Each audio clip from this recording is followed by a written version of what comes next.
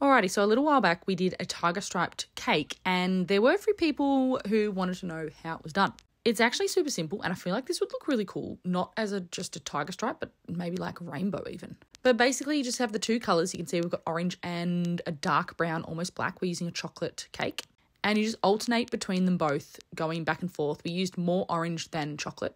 And then you just bake it like normal. If you make your mixture a little bit runnier than what we've got here, you can do more layers or more stripes. Anyway, that's the basic gist. Like I said, it's pretty easy. If we cut this one open, you'll see the lines of the black going through it. And when you cut the cake like a slice, the lines go vertical.